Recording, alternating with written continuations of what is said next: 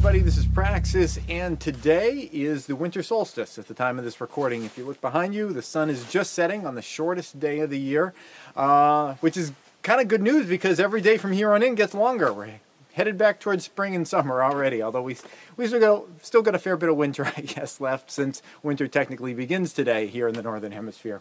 What I'm working on today is the bookshelves still. I'd like to kind of get those up so I can start getting things stored on them and get it out of the other rooms. And to make that happen, what I'm working on are these 3/4 inch boards cut into 3/4 inch long strips, and these are going to get attached to the wall, and the back of the shelves are going to rest on here.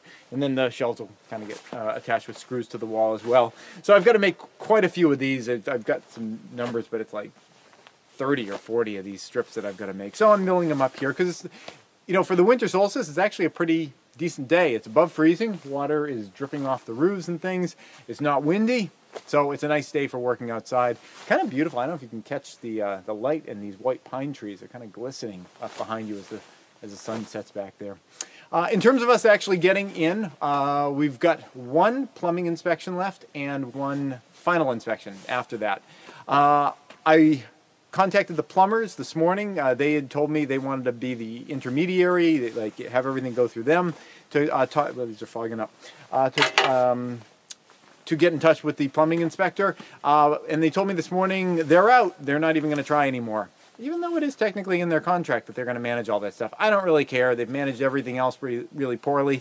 Contacting the the plumbing inspector has been on par with all the rest of their work. They were nice enough to give me the contact information of the plumbing inspector, and I called them, and within 10 minutes we were having a conversation. I told them I'm here all day. They said they thought they could swing by this afternoon, although it was like you always hear with every contractor. They always say, I'm working on something this morning. If that goes smoothly, I'll be able to swing by in the afternoon. It kind of my experience is it almost never goes smoothly for them, and they kind of never show up, which is fine. Like, if you're a layperson trying stuff out, it's like you don't know where like the crazy stuff's going to be. You don't know where the curveballs are going to be. But I know for myself as a photographer, as I did it for many years and I got more professional about it, I was able to tell when it was going to be easy and when it wasn't. So I don't know why it's so difficult for people to tell whether or not their job's going to be easy or hard or whatever. I don't know their profession.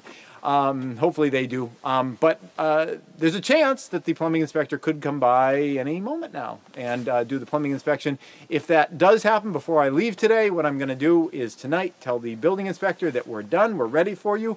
And he's been so responsive. I mean, it could be as early as tomorrow that he swings by, does the final inspection, and then we're good, as long as everything's good. So we'll see.